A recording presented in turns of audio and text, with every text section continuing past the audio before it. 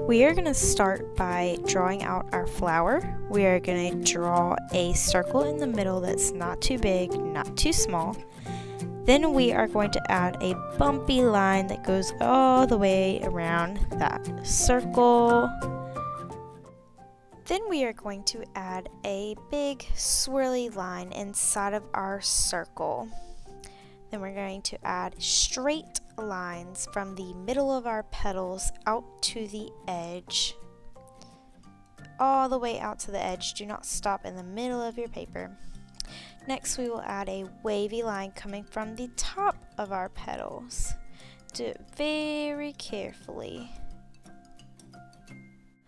Also be sure that your wavy lines go all the way out to the edge of your paper as well. Don't stop too short. Next, we will find a black crayon. This part is sped up, by the way, and I am tracing each and every line that I drew with pencil, tracing over it with my crayon. I want to do it really nice and thick. Not then it would be like that. No, that's not good. Go back over it. Press down hard with your crayon. Make sure you get every single line. I even press so hard that I break my crayon. Oh no, it's okay. I keep going. Make sure that you are not drawing too fast on this part. I actually did draw a lot slower than this video shows. I just wanted to speed it up so that we're not taking all class to watch me draw really slowly.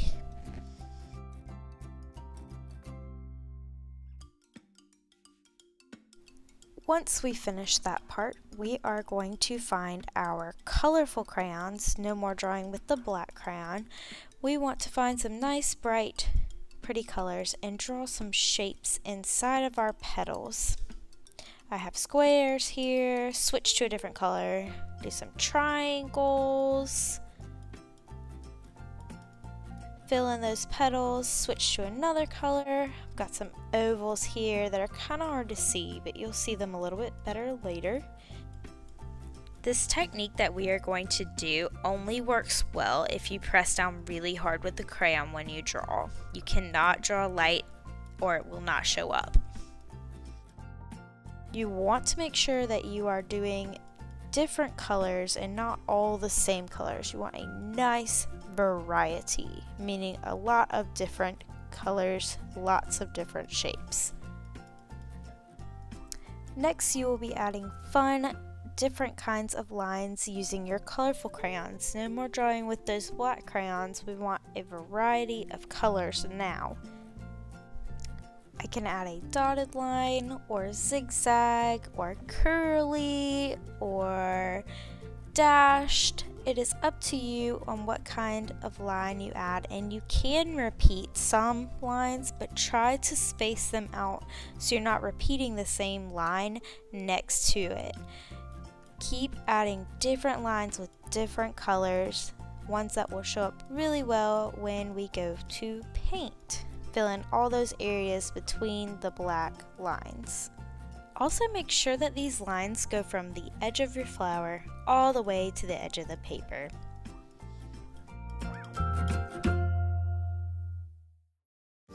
Now we are ready to paint. Yay! We are going to be using temper cakes. My temper cakes look a little different than yours because yours will be in a tray and mine are in a plate. We want to make sure we use the colors and not the black and the white and the brown temper cake. I don't have brown on my temper cake plate. You will have it on yours. Don't use it. We want to use the colors today.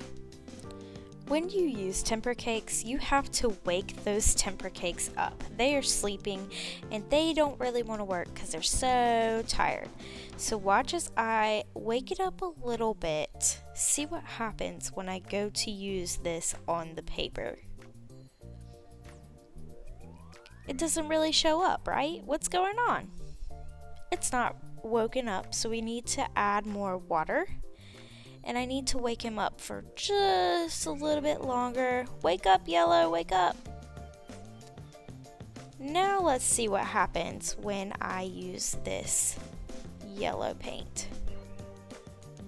Now it shows up so much better because I have woken it up. You have to activate that paint with the water waking it up and making it ready to work for you. When you are ready to change colors when using Timbercakes, we have to wash out our brush really good. Swirl it around and wipe your brush on the edge of the container. You do not want to tap on the edge of the container just like I'm doing. Ugh. Some water got all over my paper. I can see it now. You don't want to do that. You want to just swirl and wipe. When we are choosing our colors for painting our petals, we don't want to choose the same color as we have already done in crayon. We want to choose a different color that will contrast from what we've already done in crayon. You do want to paint really carefully, but sometimes we do end up going out of the lines like I just did, and that's okay. We're not going to worry about it. I do want you to go a lot slower than you see me painting and waking up my paint here, because I have fast forwarded this video so we're not spending so long watching me paint. Go carefully and slowly. Another really important note about when we are painting is we don't want to scrub our brush like that. We want to slowly wipe our brush on our paper. If we scrub our brush, that messes up our brush's hair, and we don't want to mess up his hair. We want to keep it so nice. Again, make sure you're waking that paint up really good. Y'all saw that it did not show up on my paper, so I'm waking it up. Wake up, orange. And now it looks so much better.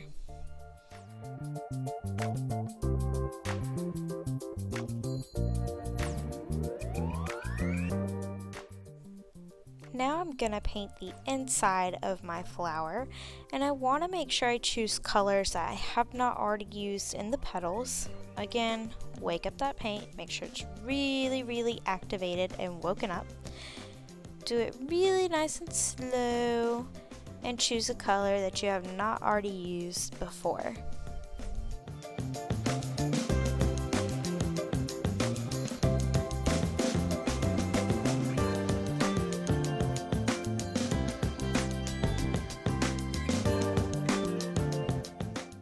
Now I'm going to paint in between the lines that I have drawn in black.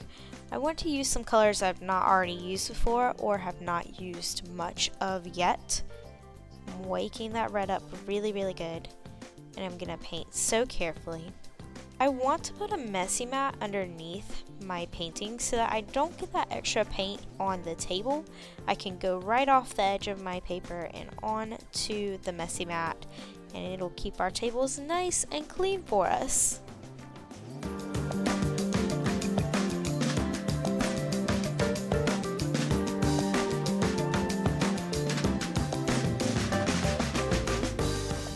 Another thing that I want you to know is that you can turn your painting so that the part you're working on is closer to you. You don't want to have to reach across your painting and get your arm or your sleeve in the wet paint.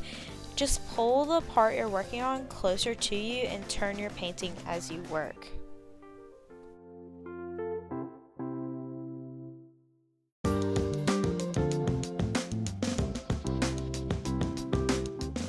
I haven't mentioned this yet before, but I want you to think about your paintbrush as if it was a person. We don't want to mess up our paintbrush's hair. Just like people have hair, paintbrushes have hair. When we paint, we should make sure our paintbrush's hair is standing straight up. We do not want to push our paintbrush down so that the hair is all spread out on the paper. It should stay nice and straight and to a point, just like mine does.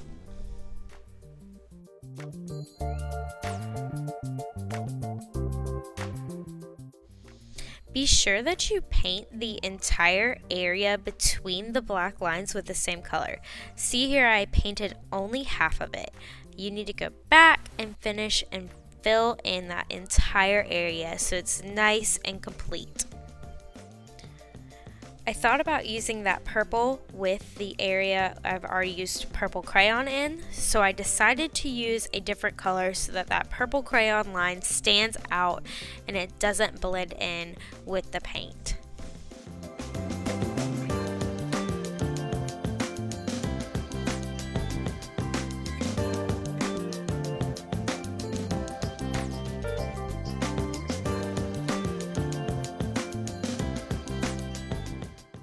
Again, make sure you're thinking about what colors you're putting side by side. We don't want to put the same color side by side because then it becomes hard to tell that your painting is a flower.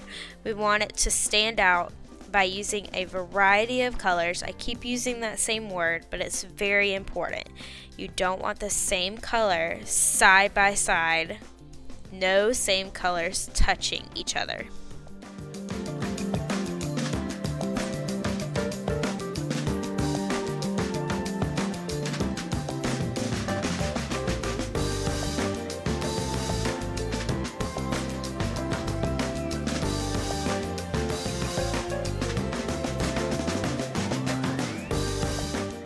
The technique that we are using today is called wax resist. The wax comes from the crayon that we used before, and we are painting over the crayon, and the paint beads up and off of the crayon so that it shows up really, really well. If you have the issue of your paint not spreading like I did, you need to make sure you add more water, wake up that paint, and then it will spread so much easier.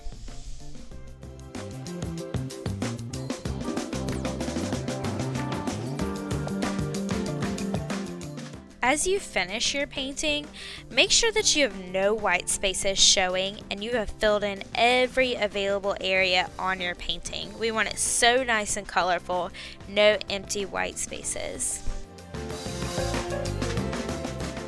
Now I am done and you are ready to create your own beautiful flower line painting.